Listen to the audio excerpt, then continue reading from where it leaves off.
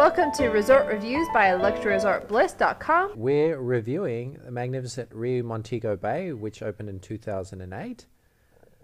And it's been doing pretty well in the review stakes. We'll give it about a 7 out of 10 across different sites. People really like the all-inclusive format and some of the facilities the hotel has. Then it's complimentary sun lounges and it's nice open format on a beautiful stretch of beach, lush gardens and that sort of thing. And it's not far from Montego Bay, and it's pretty close to the airport as well. Let's have a little bit of a closer look. It's northeast of the island in a little bay near Montego Bay, and it's close to the cool water swimming park.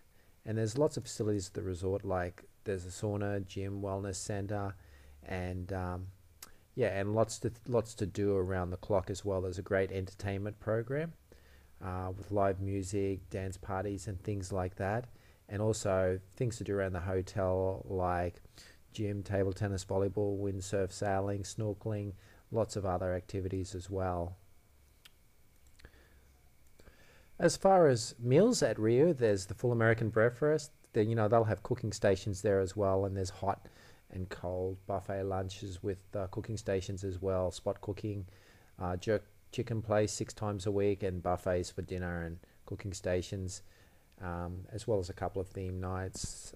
There's Asian, Italian, and a grill as well. Then unlimited local and important drinks, 24 hours a day, and minibar is stocked. And you do get 90 consecutive minutes of internet use per day as well at the resort. As far as package deals go, there are a few specials that come up every now and then, and don't miss out on the Easter special if you're listening in 2013. We have some links to some special offers there. And there are packages available all throughout the year.